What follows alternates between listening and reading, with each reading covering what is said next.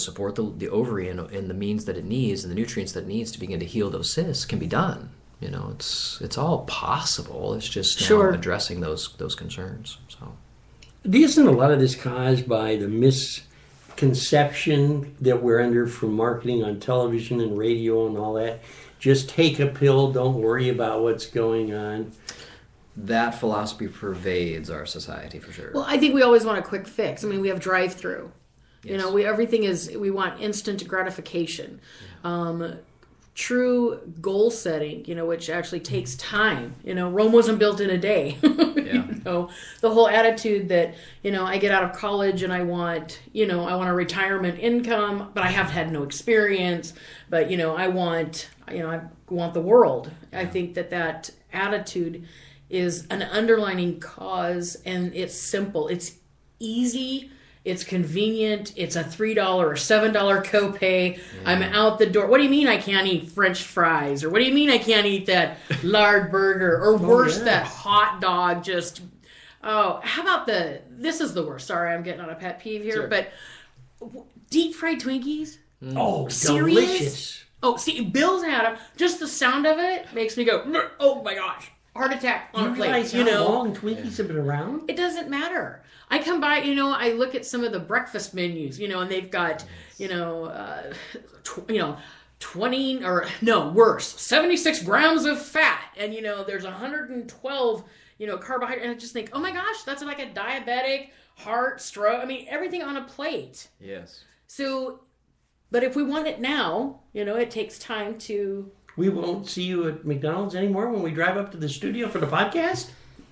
Well, yeah, seeing how McDonald's is just right next door, next to Roger. So, Roger the Rooster. Sure. You have a McDonald's in your field? Well, next to the barrels, right? It's being built. It's being built. That's it, But I think that really what we're talking about is a mindset. Sure. And it's a byproduct. Our symptoms are a byproduct of something. Well, here's the kicker, because, you talked about it, and we'll talk about it. This could be a sensitive subject for the guys out there, but let's open it up. So here we have more and more stress. We produce more and more cortisol. We want faster and faster action. We want it now.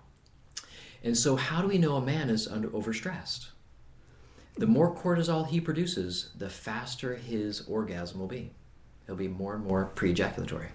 Isn't that interesting? Yeah, actually, that really is. Because testosterone makes us nurturing, calm, build muscle, loving, all the things that a woman actually really wants from us is testosterone based. But cortisol is the aggression, fast-paced, high-stressed, quick, got to get it done now, instant gratification. Mm-hmm. So if I'm under this kind of stress, do I have a lot of time to make love, to make a child? No, I've got to be very fast. Sure. And so it's a physiologic, adaptation, if you will. Mm-hmm. So here we have this, that a man can look at his body and say, am I performing well? And a woman, let's say she is either not orgasmic or very slow or really quick. Same kind of thing. Sure. These are all stuff that's in the mix that, this tells you the level of stress you're under. And, if it's inside, you don't feel stress, it's there. And it's certainly evident. Yeah. Every one time of our I shows, drive in here, that's get ready not for true. a podcast, I'm under That stress. is not true. This explains what's happened to me. Thank you, Dr. Moore. He's done it. I can help you. Yeah, this must be why Bill always runs into those angry women in his life. Provoking anger. I feel so much better now.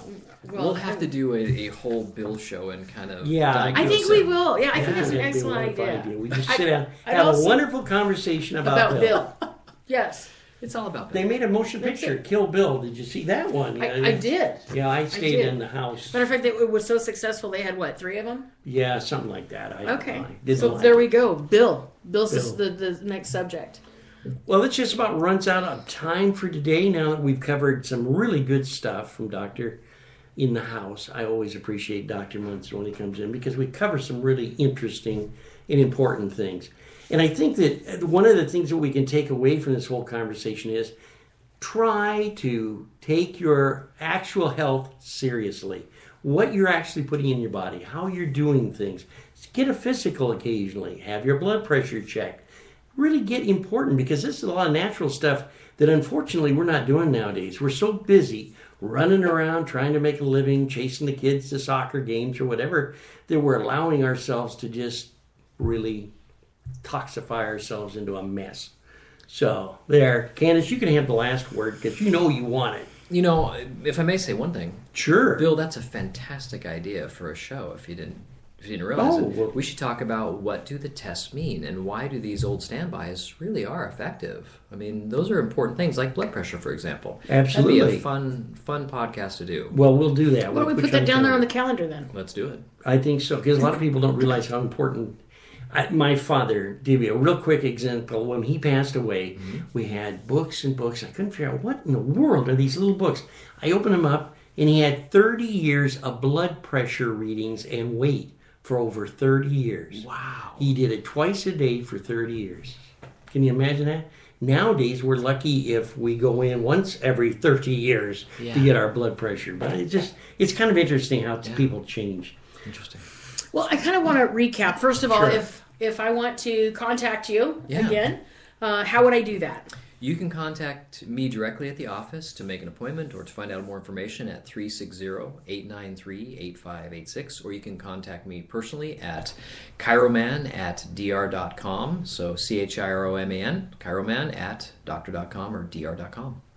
Well, I just want to thank you. I think it's so important for us to understand, when you read the labels or, when you listen to the ads on a lot of these medications, I mean, sometimes not sometimes, every time I listen, I think, oh my gosh, why would I want to take that? And then, of course, the infamous, and in rare cases, even death. Yes. So you're like, oh my gosh, I died. Just a mild case of death. Yeah, just mild. It's one a mild. in 100. In One rare in 100. cases, but I might be that rarity. You never know. And so I love your approach. I think that there is a better way to living, and sometimes it's not so convenient. But the truth is this: you're going to pay one way or another. Yes, you will. So it would behoove us to take care of who we are, take care of this body that we dwell in, at least for a season, right? Sure.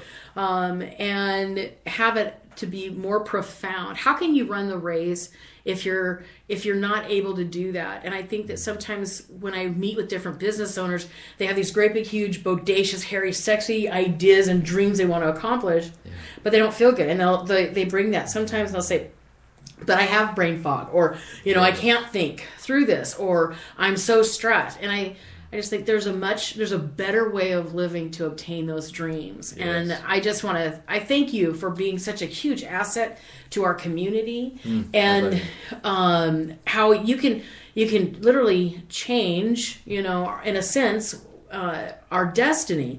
If it's grabbing pills and being in pain all the time versus not having to grab them and get up and, let's say, ride the bike or go on the hike or whatever, or eat seaweed. Bill's giving me my seaweed. I like to eat seaweed. Yes. So it's organic. Yum yum. It's Lots wonderful. Of minerals. So Lots of trace minerals. There you go. While Candace chews on her seaweed, we're going to say it's been great being with you. And remember, keep us smiling. Fantastic.